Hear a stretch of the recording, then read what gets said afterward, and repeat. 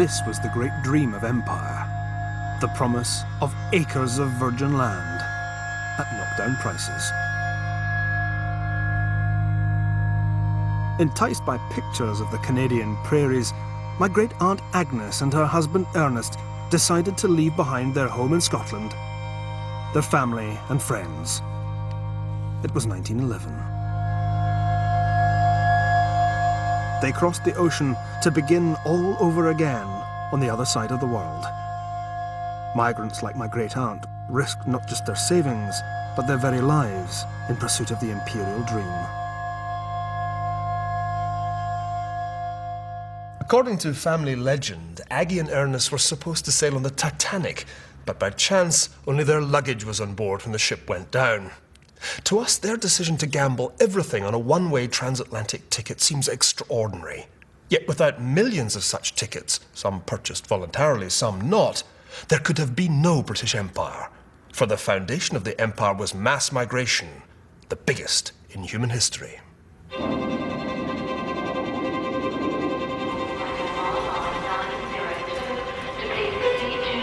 It wasn't just commerce and conquest that built the British Empire. Between the early 1600s and the 1950s, a human flood of more than 20 million people left Britain and turned whole continents, from America to Australia, white.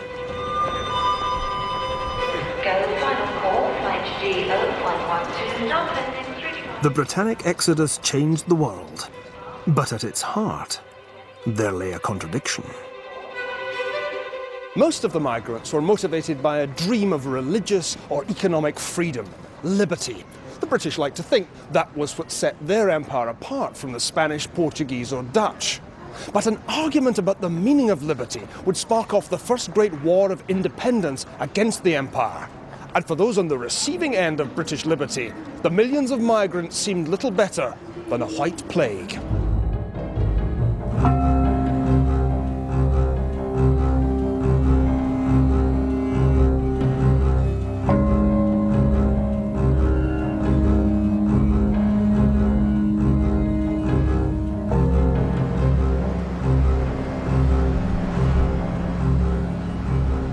It all began in the 1600s, when intrepid British pioneers set sail for a primitive land inhabited by barbarous natives. Ireland. It was under King James I that Ireland was first systematically settled by Britons, most ambitiously in the north. Nowadays we think of this as the start of Ulster's troubles. But James's advisors saw British settlement as the answer to Ireland's instability. The Irish natives, they claimed, were weeds, and Catholic weeds at that. The new settlers would be good corn. It would be a kind of social gardening. The buzzword was plantation. In theory, plantation was just another word for colonization, the ancient Roman practice of establishing settlements of loyal subjects out there on the political margins. But in practice, the plantation of Ulster implied what we today call ethnic cleansing.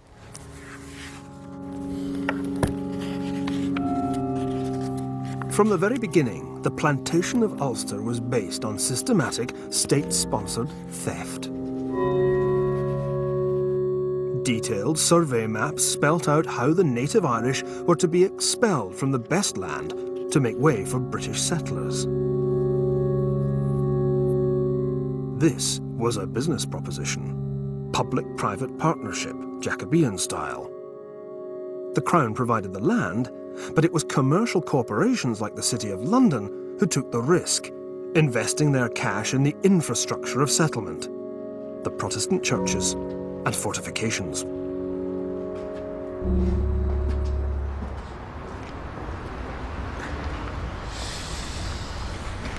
These are the walls of Derry, or Londonderry as it was renamed in 1610. The defences were shaped like a shield to protect the new Protestant community planted here by the City of London. Catholics had to live beyond the walls, down there, in the bogside. Nothing illustrates better the ethnic segregation implicit in the policy of plantation. You were either on the inside or on the outside.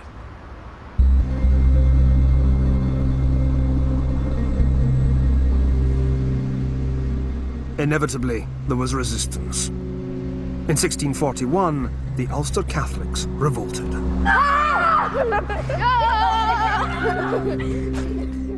Thousands of Protestants were slaughtered in what one contemporary called a fearful tempest of blood. But the plantation refused to be uprooted. Indeed, it soon began to flourish economically. By the 1700s, Belfast was a boomtown. Britain's first colony was here to stay. So Ireland was the experimental laboratory of British colonisation, and Ulster was the prototype plantation.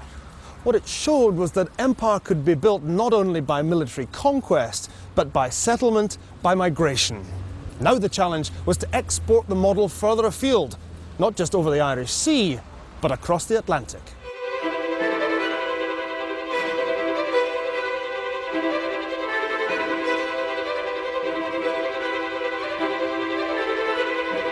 For nearly half its existence, the nation now known as the United States was British.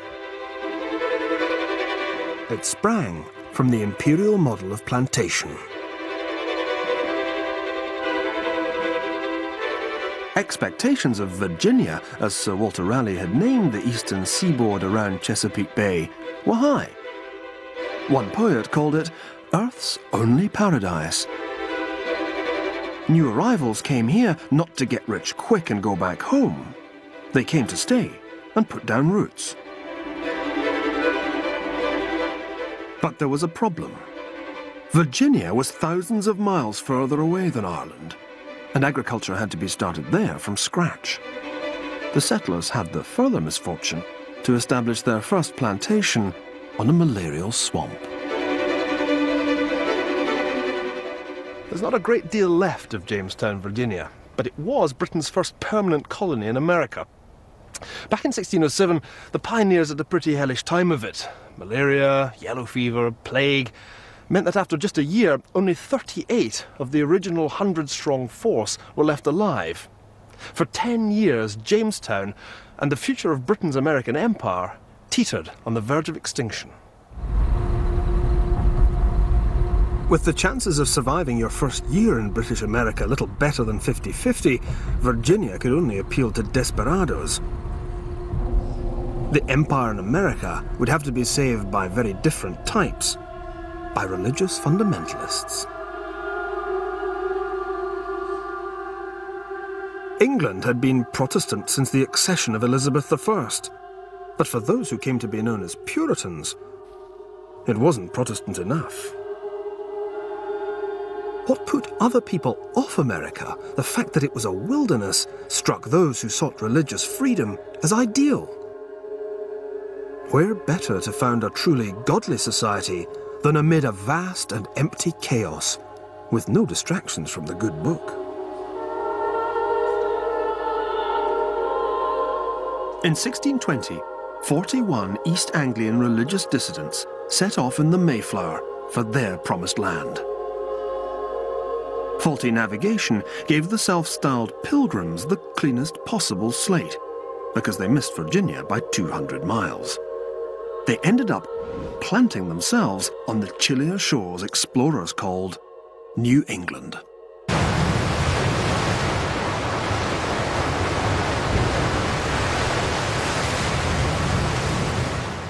New England flourished through a combination of Puritanism and the profit motive. Not everyone aboard the Mayflower was driven by religious zeal.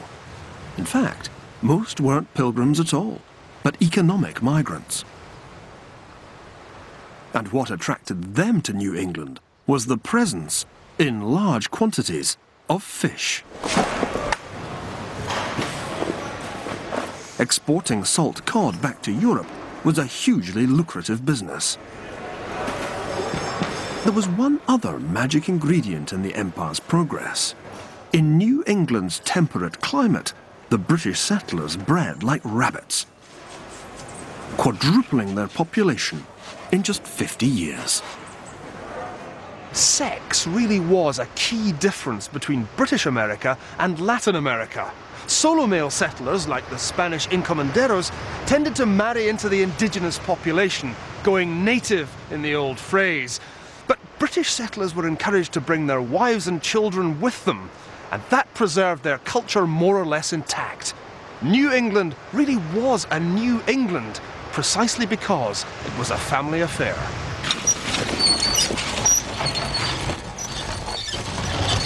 Plantations meant planting, not just people, but crops. And planting crops meant tilling the land. The question was, whose land was it? The colonists could hardly pretend nobody had been living here before their arrival. The Virginian colony was smack in the middle of Powhatan Indian territory. The idea was simple, take the land away from the Indians. But being British, we had to come up with a nice justification for doing that. And the convenient idea came to mind, terra nullius, which meant, in effect, nobody's land. The great political philosopher John Locke, who on the side happened to be secretary to the Lords Proprietors of Carolina, argued that a man owned land only if he mixed his labour with it and joined it to something that is his own, which was a sort of fancy way of saying that if you didn't fence it and farm it, it was up for grabs. One Indian chief, Miantanomo, could see the writing on the wall. Our plains were full of deer and turkeys, but these English have gotten our land. They with scythes cut down the grass and with axes fell the trees. Their cows and horses eat the grass, and we shall all be starved.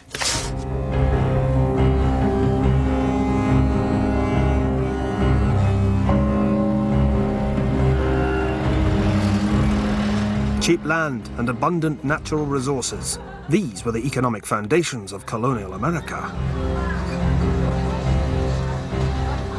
The claims of American Indian tribes simply had no weight in the new economic order, as the British monarchy extended its grip on America through vast land grants.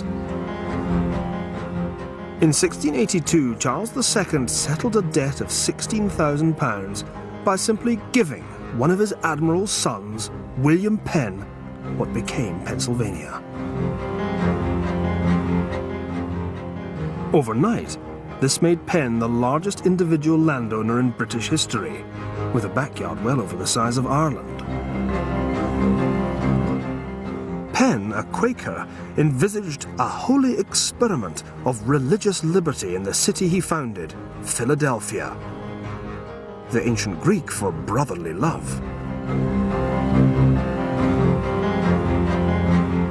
Penn combined religious liberty with business nous. Though I desire to extend religious freedom, yet I want some recompense for my trouble.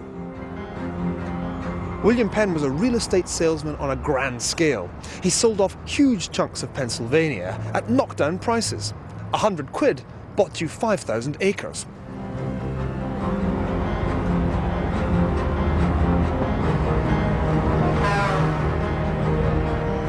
This was a powerful lure for settler families. Freedom of conscience and almost free real estate. But there was a catch. Not everyone in this new white empire could be a landowner. In order to cultivate crops like sugar and tobacco, you needed workers. The question was, how to get them across the Atlantic? And here, the British Empire discovered the limits of liberty.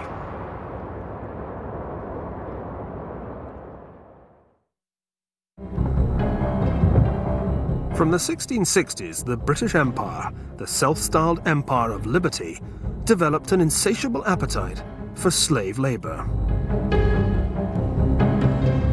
Millions of slaves were shipped across the Atlantic in horrific floating prisons. There was some spewing, some pishing, some shiting, some damning, some blasting the legs and thighs, some the liver, lungs, lights and eyes. And for to make the scene the odder, some cursed father, mother, sister, and brother. On arrival in America, the slaves were auctioned off like cattle.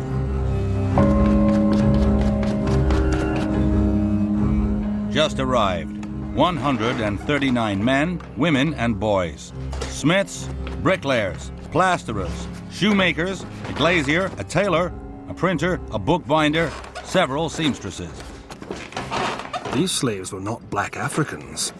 They were white Celts. While early emigrants to the American Empire had been pioneers, drawn by the prospect of freedom and land, the second wave gave up their liberty by selling themselves into what was, in effect, slavery on a fixed-term contract. It was several years' hard labour, with the possibility of a new life as the payoff. They called it indenture. One such indentured worker was a Scot named John Harrower. His journal reveals that emigration was far from a bid for freedom. It was a last resort. This day, I being reduced to the last shilling I had, was obliged to engage to go to Virginia for 4 years, for bed, board, washing, and £5 during the whole time. Just under 3/4 of all British immigrants in the 18th century were either Scots or Irishmen. It was men from the impoverished periphery of the British Isles who had the least to lose and the most to gain from selling themselves into servitude. But there were some parts of the empire where even the toughest Scots couldn't go the distance.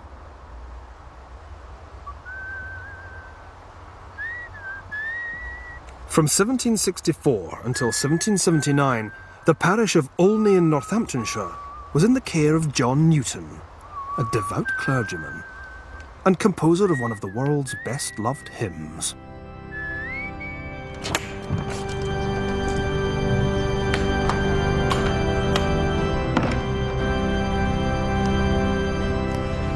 Amazing grace, how sweet the sound that saved a wretch like me. Most of us at one time or another have heard or even sung that most famous of Newton's Olney hymns. But what's really amazing is that the man who wrote those pious lines was for 6 years a highly successful slave trader, shipping hundreds of Africans across the Atlantic from Sierra Leone to the Caribbean. We today are, of course, repelled by slavery. What we find hardest to understand is why a Christian like Newton wasn't. But Newton justified slavery to his wife Mary by denying that his African prisoners had any understanding of religion, love, or liberty. The only liberty of which they have any notion, he assured her, is an exemption from being sold. How could you lose your liberty, went the philosophy of the time, if you didn't know what liberty meant?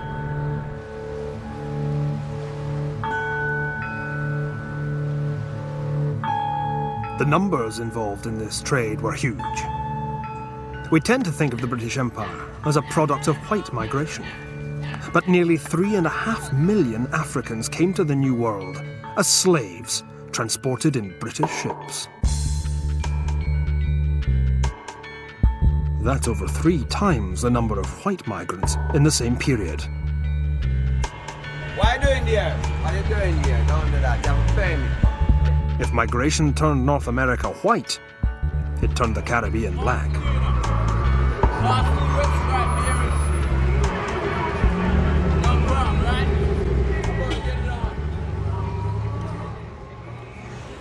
Slavery made overwhelming economic sense.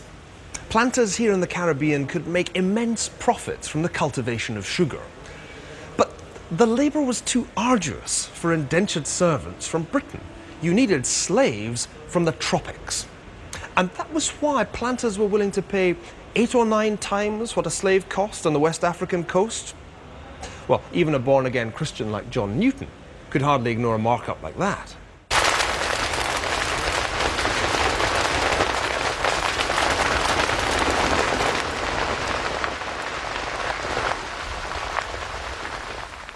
booming sugar business was the phenomenal success story of the 18th century economy. By the 1770s, sugar alone accounted for a fifth of all British imports. And the only way to produce it was with slaves. Slavery was an ancient institution, but it was being revived to satisfy the needs of the world's most dynamic economic sector.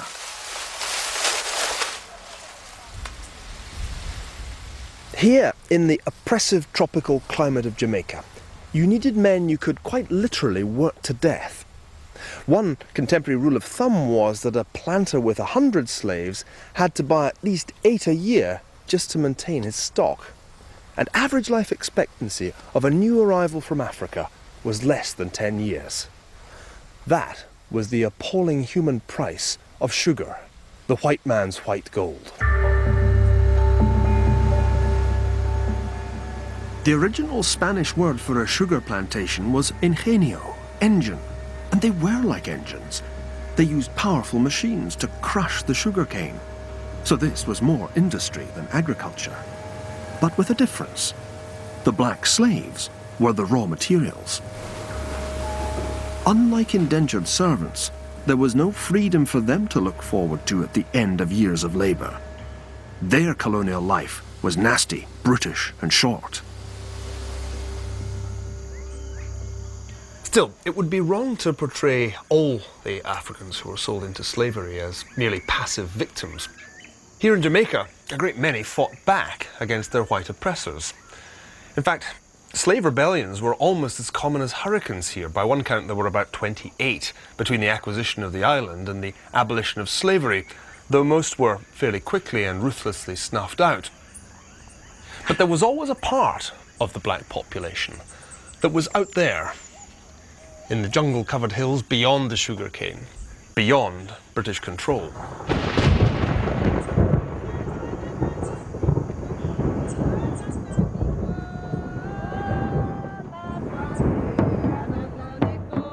When Jamaica was captured from Spain in 1655, there was already a well-established community of slaves who had escaped from their Spanish masters.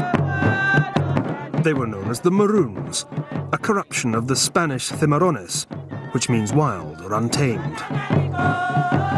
This was a unique culture, a little bit of Africa in the Jamaican Badlands. The runaways were led by the imposing figure of Queen Nanny, who, according to Jamaican oral tradition, was capable of remarkable supernatural feats.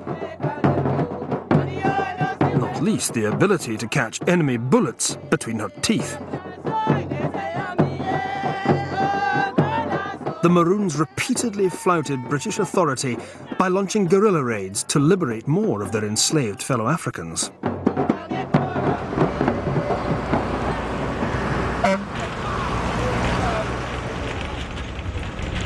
Jamaican place names like the district of Don't Look Behind testify to the fear the British settlers felt.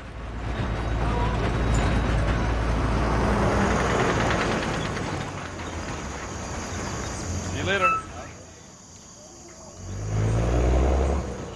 The great plantation houses were losing manpower and money. In the end, the British were forced to do a deal with the Maroons. The Treaty of 1739 effectively granted them autonomy in an area of around 1,500 acres. In return, the Maroons agreed not only to stop freeing slaves, but also to return runaway slaves to their masters. So in order to stop the plantation economy from quite literally crumbling away, the Maroons were going to be turned from poachers into gamekeepers. An early example of the way British rule worked. If the British couldn't beat you, they got you to join them. The Maroons couldn't be beaten, so they were bought off. In other words, British rule didn't need to rely exclusively on coercion. It could rely also on compromise. The trouble was, when the challenge to British rule came not from a bunch of runaway slaves, but from organised white colonists, it proved a great deal more difficult to reach that kind of compromise.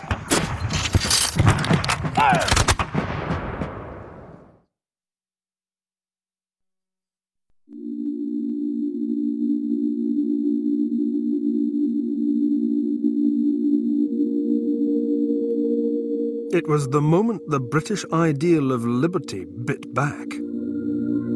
It was the moment the British Empire nearly fell apart. At Lexington, near Boston, Massachusetts, one stray shot provoked a bloody exchange of fire between British redcoats and armed American colonists.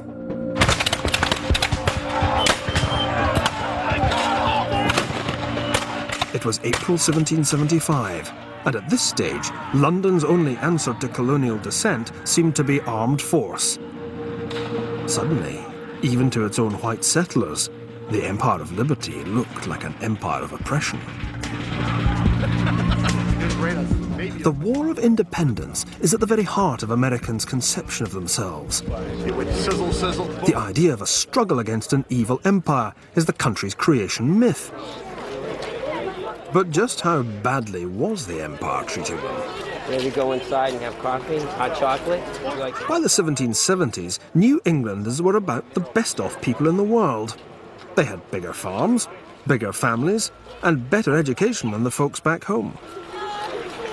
To say that the British Empire had been good for these people would be an understatement.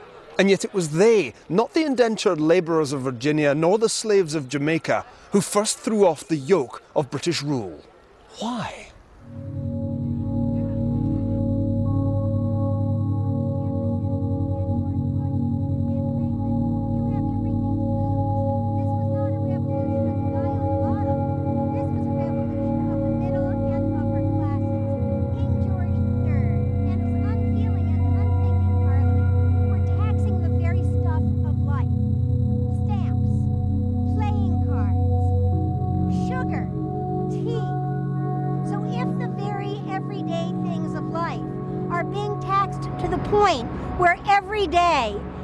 Difficult, you are going to eventually rebel. You are going to revolt because the taxes are revolting.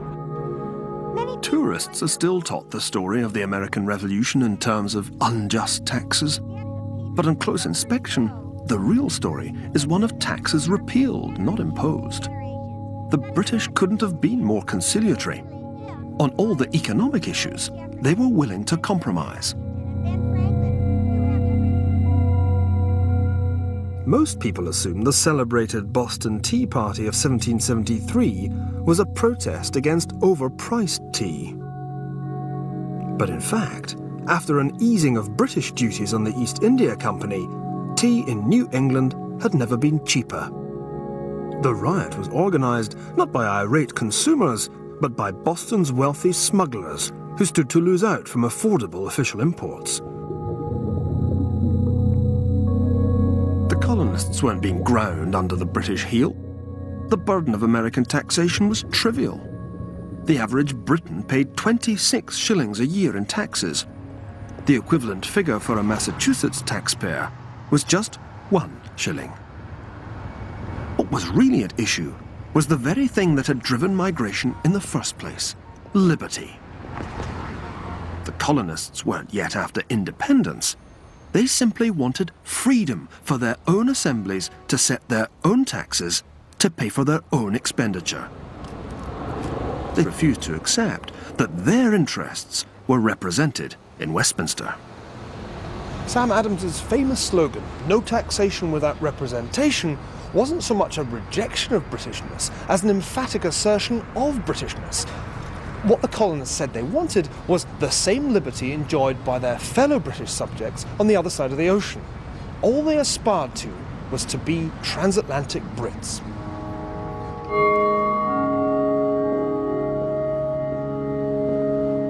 The tax issue should have been easy to settle.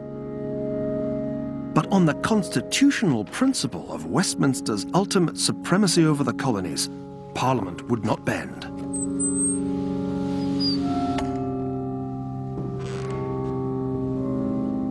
That was why, in the Pennsylvania State Assembly room, revolt turned into outright revolution.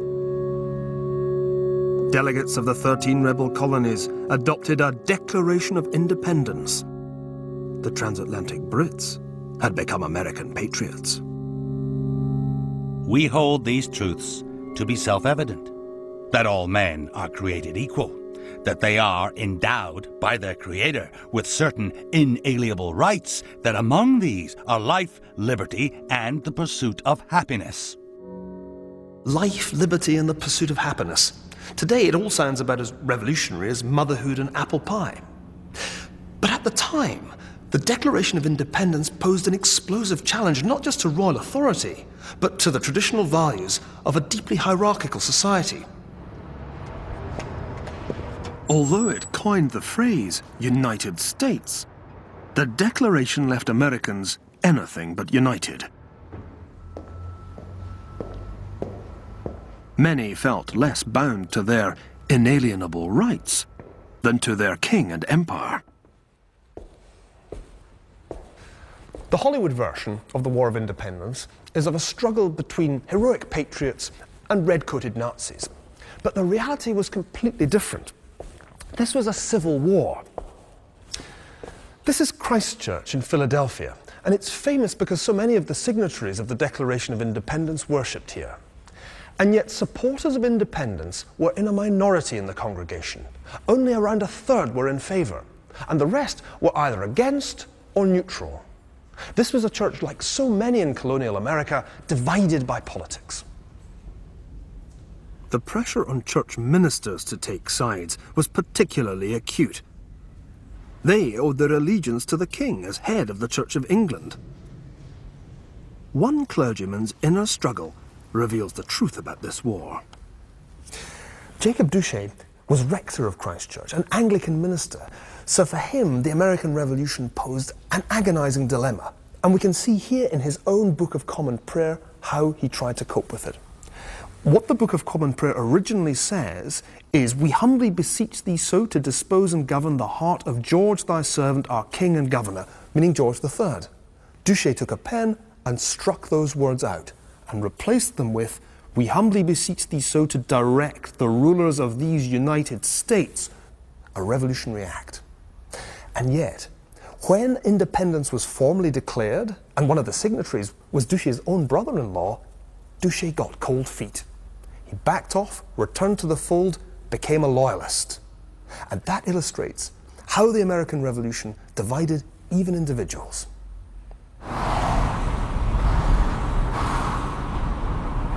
One in 5 of the white population of British North America remained loyal to the Crown during the War of Independence. With its loyalist support and its professional army, the Empire should have been able to stamp out the rebellion. Yet despite intermittent successes on the battlefield, it failed to. The reason was that the Loyalists' commitment was simply not matched by equal resolve in the old country.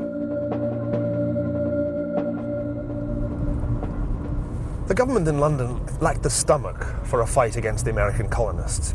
It was one thing to take on American Indians or rebellious black slaves, but it was quite another matter to fight a war against what were in effect your own people. Incredible though it may seem, many people in London didn't even think the American colonies were worth fighting for. Economically, America seemed like small beer. The value of British imports from Jamaica was 5 times greater than those from the 13 American colonies put together. In addition, the transatlantic Civil War mutated into another bout of the century-long Anglo-French conflict for world domination. With Louis XVI's navy threatening British shipping, a full-scale campaign in America was out of the question.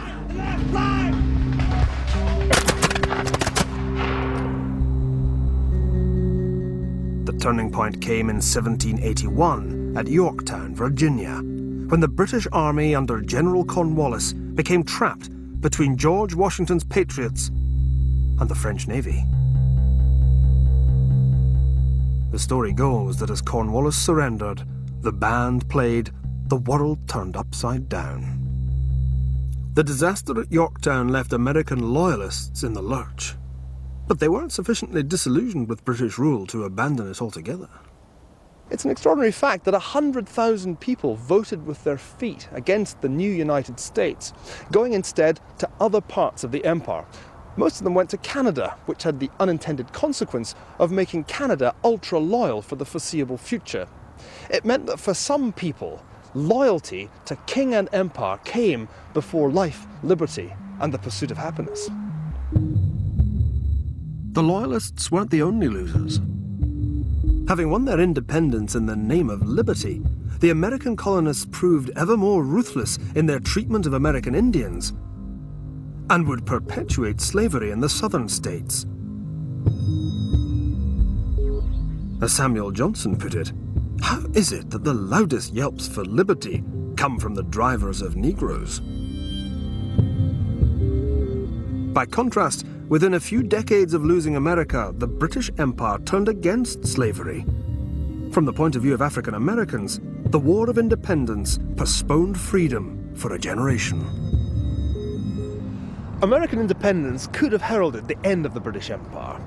And yet, the empire was far from down and out. Indeed, the loss of the 13 colonies seemed to spur a whole new phase in British overseas expansion, even further afield. So, half a continent had been lost. But on the other side of the world, a whole new continent beckoned. The British had screwed it up in America. Would they get it right in Australia?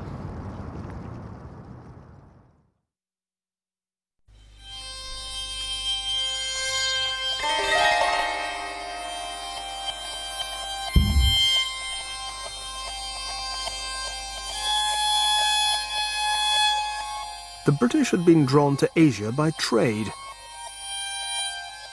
They'd been attracted to America by land. Distance was an obstacle, but one that with fair winds could be overcome. But there was another continent that appealed to the British for diametrically different reasons. Because it was barren, because there was no one to trade with, because it was impossibly distant, because it was a natural prison. With its weird red earth and its alien life forms, Australia was the 18th century's answer to Mars. The catastrophe of losing America refocused the British imperial effort, above all on Australia, which was being explored just as the American colonies began to slip away. Bizarrely, the official response to Captain James Cook's discovery of New South Wales was, "Aha! What a perfect dumping ground for the scum of the British Isles."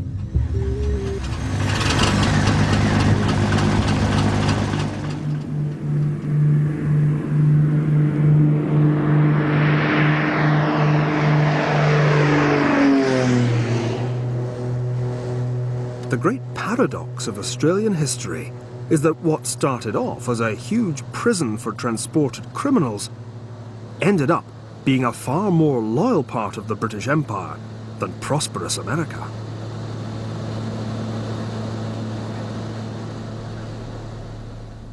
In May 1787, 11 ships set sail for Australia, crammed with over 700 convicts, ranging from a 9-year-old chimney sweep who'd stolen some clothes and a pistol, to an 82-year-old rag dealer who'd been found guilty of perjury. In the following years, around 150,000 men, women and children made the 8-month journey on the so-called hell ships to Botany Bay. But these weren't murderers. They were petty criminals.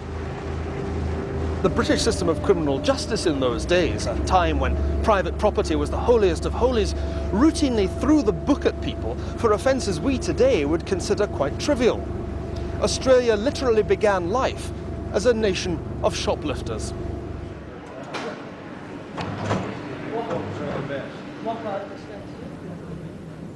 By our standards, the system of transportation seems incredibly harsh. 7 years forced labour for nicking a couple of chickens.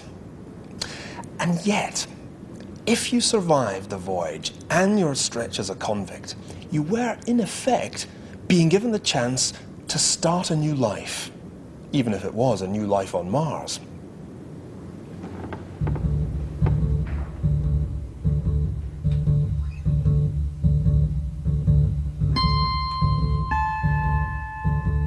The elite of the convict population, men with artisan skills, were housed in Hyde Park barracks.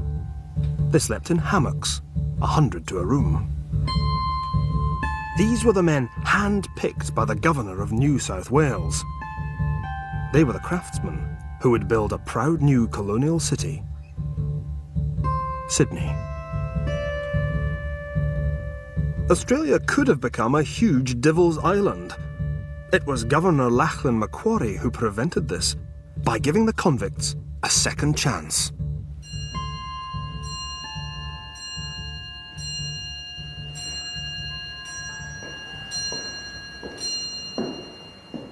The prospect of earning their freedom is the greatest inducement that can be held out to the reformation of the manners of the inhabitants.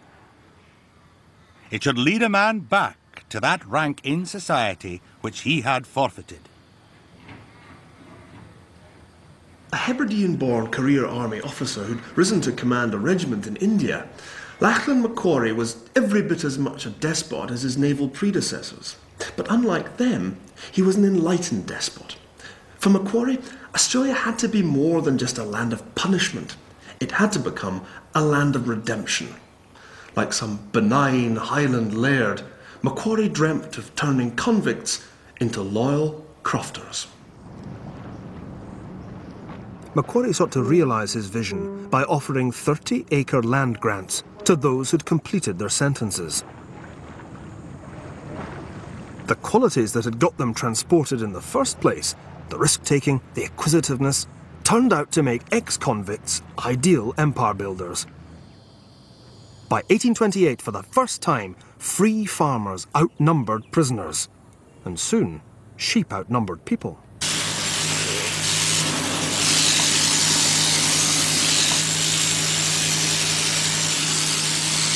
But there were familiar losers in the Australian dream. The bush, where the Australian Aborigines had hunted kangaroo for millennia, was being overrun.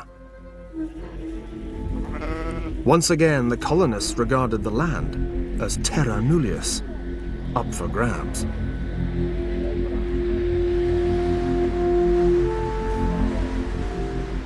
Paternalist as ever, Governor Macquarie hoped that the Aborigines could be fitted into the new economic order, or as he put it, transformed from their rambling, naked state into respectable farmers. In 1815, Macquarie had the idea of settling 16 Aborigines in a small farm at Middle Head, not far from this stretch of coast, complete with purpose-built huts and a small boat. You can see what he was thinking. If convicts could be turned into model citizens by giving them some extra kit and a second chance, then why not Aborigines? But to Macquarie's despair, the Aborigines showed no interest in the well-ordered life he had in mind for them. They lost the boat, ignored the huts, and wandered off back into the bush. They voted with their feet against the British economic system. It was the Aborigines' indifference that sealed their fate. The more they seemed to walk away from the white man's civilization, the easier it was for land-hungry farmers to justify what amounted to a tactic of extermination.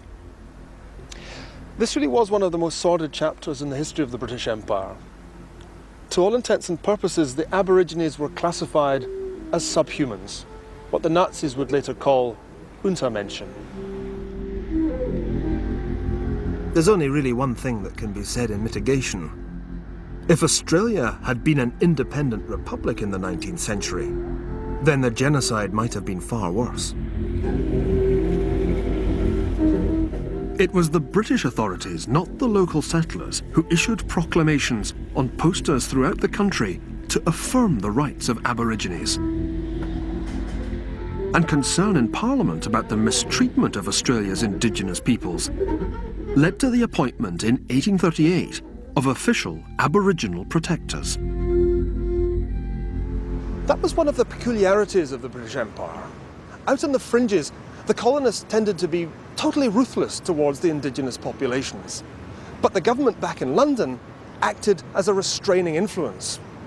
There was no such restraint when the United States went to war against its aborigines, the American Indians.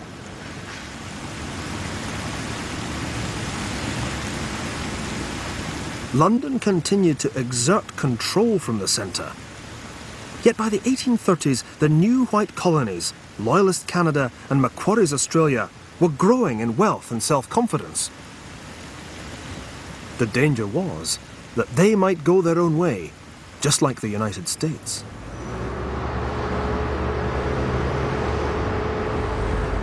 The American experiment of going it alone as an independent republic had been undeniably successful.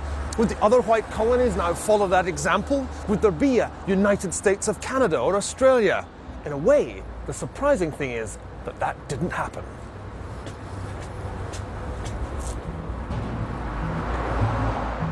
In 1837, French-speaking Quebecois and pro-Americans rose up in indignant revolt against the suffocating British government of colonial Canada. London's response to the Canadian crisis would prove crucial to the future of the British Empire. Enter, of all people, the Earl of Durham, a high-living hangover from the Regency era and a founder of London's Reform Club. It was this unlikely figure, nicknamed Radical Jack, who was packed off to Canada to sort out the mess. Radical Jack announced his arrival in Quebec by prancing through the streets on a white charger. Yet fortunately for the Empire, Durham found the answer to the colonial conundrum: how to have both liberty and loyalty. It may be something of a slim volume, but the Durham Report was the book that saved the British Empire. What it did was to acknowledge that the American colonists had been right. From now on, power in the white colonies would be shifted fundamentally away from the royal governors towards the colonists' own elected assemblies. In the subsequent years, the same model would be applied throughout the White Empire. The Durham Report was the colonists' Magna Carta. Empire had been reconciled with liberty, for white colonists, that is. Durham's blueprint handed down just enough political freedom to the white colonies to produce a durable and cooperative system. It would become the cornerstone of the biggest empire the world has ever seen. It's hard not to feel when one reads the Durham Report that its subtext is one of regret. If only the American colonists had been given representative government when they asked for it in the 1770s. If only the British had lived up to their own rhetoric of liberty. There might never have been a war of independence. There might never have been a United States of America. And my Aunt Aggie could have chosen California instead of Canada when she packed her bags to go.